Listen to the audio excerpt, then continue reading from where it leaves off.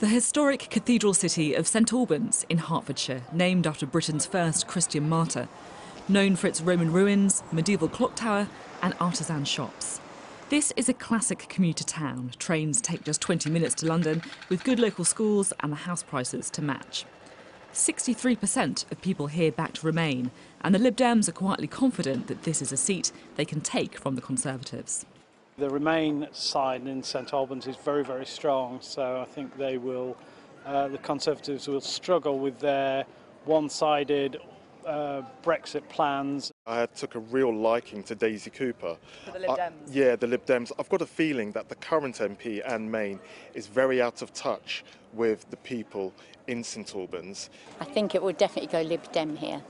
I'm certainly, I must admit, because of the experience of the referendum, I'm one of those that's quite jaded about thinking, does my vote actually matter?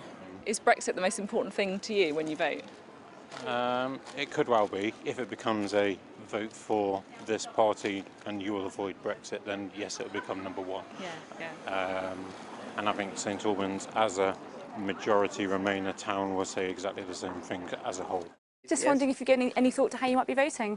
The Lib Dems are already in campaign mode, out in force in St Peter's ward, where 74% of people voted Remain in the referendum.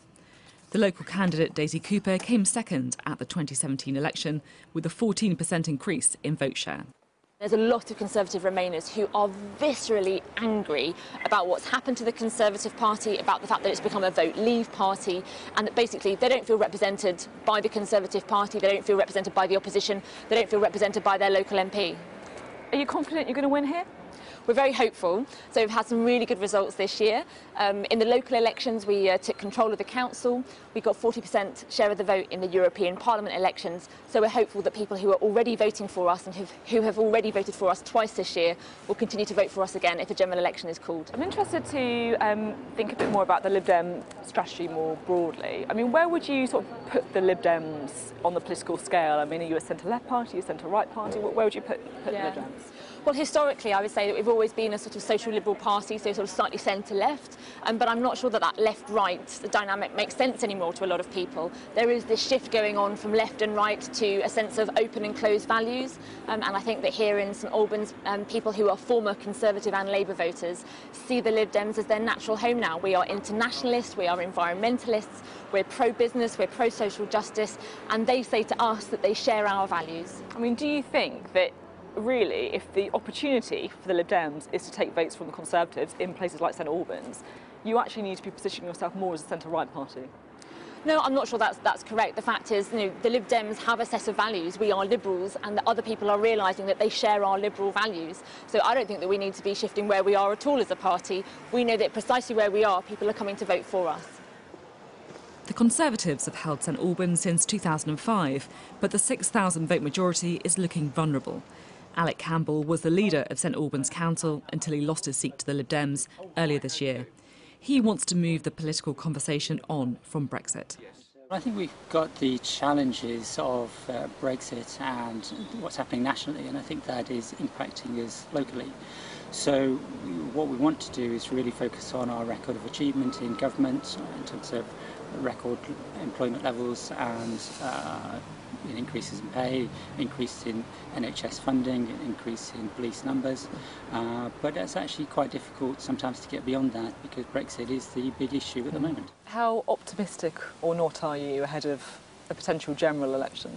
I'm always optimistic, but I think the challenge is that when is the election going to be? Because I think if it was now, I think we would have a lot of difficulty. It would have a lot of difficulty because of the uncertainty over Brexit nationally and the difficulty the government's got and the fact that we've currently got the split between the Remain group and the Leave group in the Conservative Party and the moderate group and the more Brexit-minded group.